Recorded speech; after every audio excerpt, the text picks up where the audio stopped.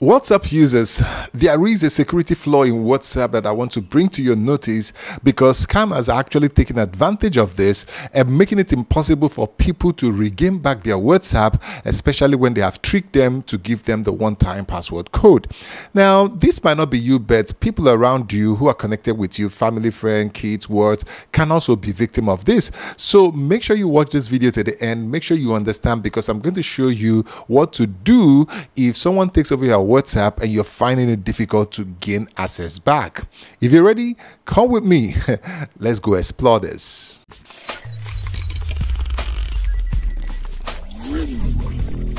Okay, welcome back again to Smart Dashboard, and I'm so excited to have you on this one. If you've watched a video before, welcome again. If you're new to your channel, you might want to consider clicking on that subscribe button right now and turn on the notification bell icon to get videos like this.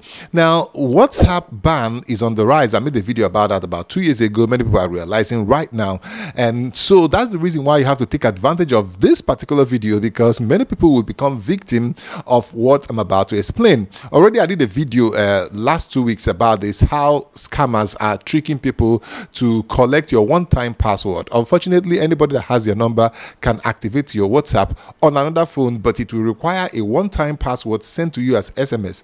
If they for any reason tell you, oh, there's a Zoom meeting, we need to activate you, there is this password, there's something you need to confirm that you are the owner, we are sending you something. If they give you all that BS and you give them your one-time activation code from WhatsApp, your WhatsApp is gone on another phone. How do you get it back? So in this video, I'm going to tell you the security flaw, but I'll give you a summary of my previous video, which you can actually see in the card if you want to see that one, where I went into details of all the tricks and how they do it and how you can get your WhatsApp back. And make sure you just subscribe, because February 10th, we're going to be having a premiere on this ways to go about securing your WhatsApp and how to get your WhatsApp back in case someone already takes over. If for any reason your ward, your child, your spouse, your friend give out their one-time password to some of these scammers by error and they activate the WhatsApp on another phone, you don't need to panic. The first thing you need to do is to also click on verify on your device. It will request that you get the activation code.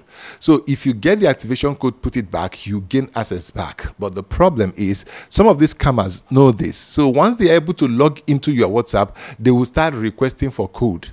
And the more you request for code, one-time password, WhatsApp will increase the time before you can use the code again. So in some cases, it might be 4 hours, 5 hours, 10 hours. And between that time, they have sent a lot of message to a lot of people who are unsuspecting, and they will send money to them. And they always have this, their format. Oh, I'm run out of transaction limit. Can you help me send money to this person? I'll pay you back, please, soon. And all that. Send that money is gone. But that's not even the biggest problem. The biggest problem is that WhatsApp has a security flaw. Now, WhatsApp requires you to get one-time password as an SMS on the phone before you activate WhatsApp. But WhatsApp does not require one-time password as SMS sent to the phone when you want to activate two-step verification. So what these scammers are doing right now is that they will, if they manage to take over someone's account, they will now activate two-step verification and also add their email address. So it becomes nearly impossible for you to get your WhatsApp back. But there is hope for you. So that's a flaw. So if WhatsApp allows you to get one-time password to activate your WhatsApp, there should also be one-time password to activate your two-step verification. Else, if anybody gets your WhatsApp access by mistake, they can take over your WhatsApp and put two-step verification that even when you get the one-time password from WhatsApp, you cannot log fully back into your account because someone else have put in a two-step verification in your own WhatsApp account. And that is what happened to my buddy, and I helped him to get back his WhatsApp, and that is what I want to share with you, because this is a security flaw. I pray and wish that WhatsApp, if you're listening, fix this thing. Don't let anybody put a two-step verification on a WhatsApp without sending SMS to the phone number of the owner of the number. So that is important, WhatsApp. So when you have now requested for WhatsApp to give you one-time activation code that you use to log back your WhatsApp in, and you'll be greeted with putting your two-step verification PIN that you didn't set up, what do? Okay, so what you do is that you can click on I've forgotten the PIN, and the WhatsApp will give you option to send the PIN to your email.